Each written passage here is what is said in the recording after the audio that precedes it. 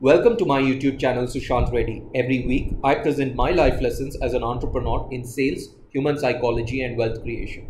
For this episode, I refer to the ideas of Nassim Taleb from his book Black Swan and Fooled by Randomness. Annie Duke, author of the book Thinking in Bets, and Howard Marks, a legendary investor and founder of Oak Tree Capital. In the last episode, I discussed the dynamics of skill and luck. We said that the outcome is a combination of skill and luck. Low levels of skill need a high degree of good luck to achieve the same level of outcome.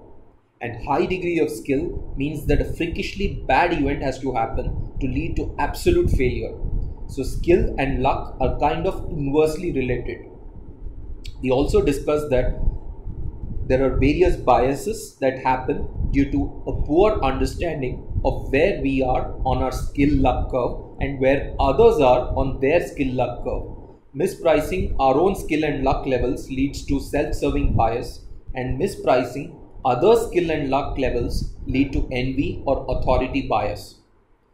In this episode, I discuss how to mitigate risks originating from the skill-luck interplay. Risk originates primarily when you either are at the low end of the skill curve or you misprice skill luck. When I am at the low skill level on the skill luck curve, to generate a same level of outcome, I need a big tailwind from good luck.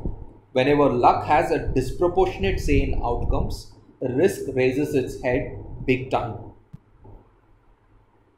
These charts here are misleading because we are in the world of probability. Nothing in the world of probability is certain. What we call as luck in this chart is actually a probability distribution that can cause outcomes to go on either side. If you want an introduction to probability distribution, please check my video on risk and probability. The link is attached in the description. Luck here means the thickness of the tail of this distribution. Higher degree of luck means a greater thickness of tails. Lower degree of luck means a lower thickness of tails. Lower thickness of tails means that there is a less chance of outcomes moving very far away from the mean value.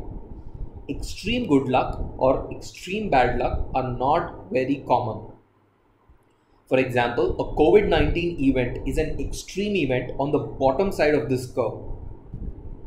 For industries such as travel, airlines, hospitality, COVID-19 has caused devastating losses to their businesses.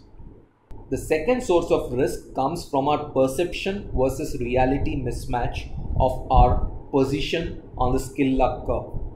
Our biases create risks because they impede our learning curve.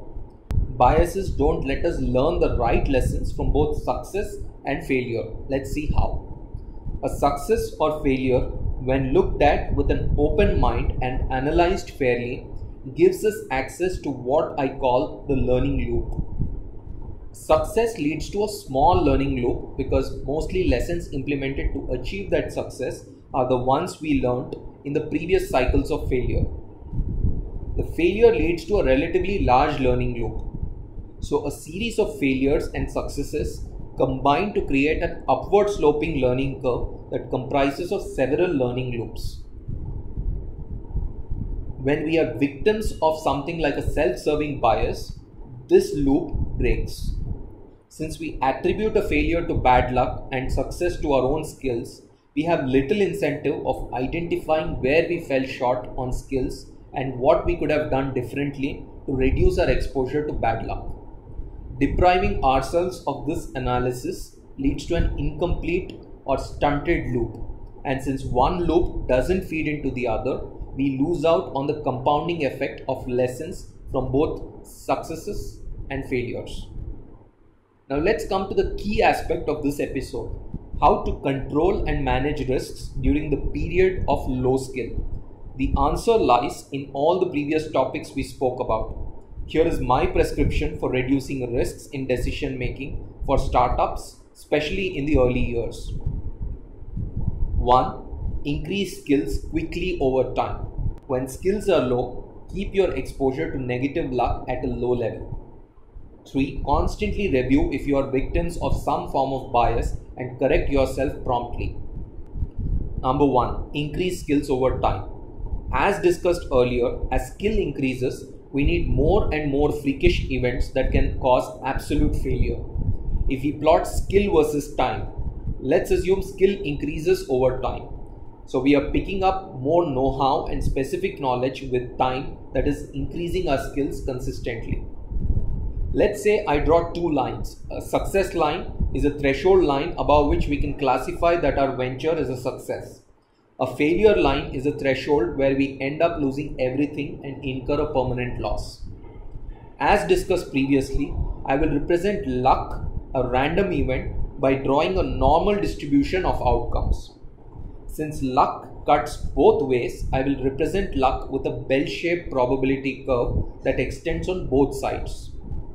The top side represents all the worlds with a positive outcome, and the bottom side represents all the worlds with a negative outcome. Let's take 2 points, one at an early date when skill levels are low, let's call it point A. Other at a later date when skill levels are high, let's call it point B. I draw a fat-tailed curve on both sides of the skill curve at point A. This represents the occurrence of a random event that brings luck either positive or negative. At point B, I assume for simplicity the same event as point A and hence assign a same distribution. Now at a low skill level, which is point A, all the outcomes greater than FA lead to a failure. FA is a point where an event creates an outcome that intersects the failure line. Notice that thicker the tails, greater is the chance of failure. The area of the curve below the point FA represents all worlds where our startup fails. Now come to point B. To hit the failure curve, the same curve needs a much bigger and extreme event to happen. The point of intersection is FB. Notice how the area under this curve, which is a proxy for the probability of that event, is very, very small. This reduction in area is nothing but an increase in the odds of success for our startup. Even a 5% increase in odds can lead to a huge potential positive outcome in the future. So the key observation here is, so long as the skills improve rapidly with time, greater the age of a startup, greater is the likelihood of success. Most startups improve their odds of success dramatically once they go beyond the 3-year point. So the top 3 things on my list that help in improving skills. Number 1, take big decisions quickly, but change those decisions slowly. Major decisions on what to do, who to work with, which industry to target should happen quickly. I found that the cost of waiting to make a big decision is usually much higher than the cost of making a wrong decision. Once you lock in a major decision, you define your boundary conditions within which you build your skills. Once these decisions are made, changing your vision or industry or team quickly can lead to a stunted growth in skills. Once a big decision is made, the cost of switching that decision quickly is much higher than the cost of persisting with wrong decision. 2. Define 2 to 3 actionable metrics and focus all your might to improve those metrics. Our willpower is limited, so don't spread it across multiple things. Focus on the 2 to 3 metrics and relentlessly pursue the improvement of those metrics. Channeling energy into improving a small number of metrics automatically improves skills. A metric for a startup could be anything from the number of people on the website to the number of client demos to the number of sales calls per month to the server response time and so on. Decreasing the number of moving parts in the business is the third factor. Keep your core value proposition as simple as possible. A complicated model increases the number of skills to master. More skills to master, slower will be the growth of the skills and greater will be the role of luck, especially in the initial years. To give an example, let's compare two businesses A and B.